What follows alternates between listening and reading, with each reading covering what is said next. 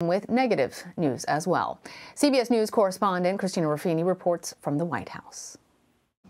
Our jobs recovery is going very strong. Nursing what he told reporters was a cold from his grandson, President Biden tried to focus on the healthier parts of the U.S. economy. We're looking at the sharpest one-year decline in unemployment ever. According to the latest jobs report, unemployment ticked down to 4.2%, but the economy only added 210,000 jobs, 500,000 fewer than economists had predicted. I also know that despite this progress, families are anxious.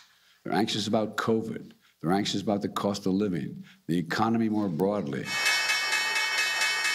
That anxiety extends to Wall Street, where stocks slid on Friday following a rough week of trading. And also to the hospitality sector, which added 23,000 jobs last month, but is still down 1.3 million pre-pandemic positions. Hopefully it ends sooner rather than later, because it is tiring and it's tough to come in every day knowing that you can be running short. But amid the economic stress, a bit of bipartisan relief from, of all places, Congress. The motion is adopted. Where lawmakers reached an agreement late Thursday night on a stopgap measure to avoid a shutdown and fund the government through mid-February. Funding the government isn't a great achievement. It's a bare minimum of what we need to get done. But in these times, a bipartisan cooperation is worth recognition.